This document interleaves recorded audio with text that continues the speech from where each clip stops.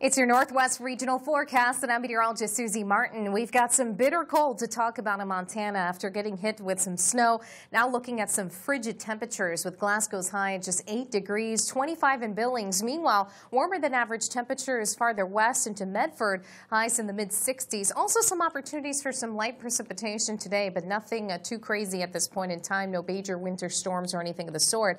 We've got kind of a split scenario here with our temperatures. Temps are running well below the average for eastern Montana versus above average temperatures into Boise and Salt Lake City. We've got a ridge of high pressure still remaining anchored across the western tier, but we still have a good trough sitting in the central U.S., and that's going to continue to funnel in some colder air into eastern Montana, maintaining some cooler temperatures there.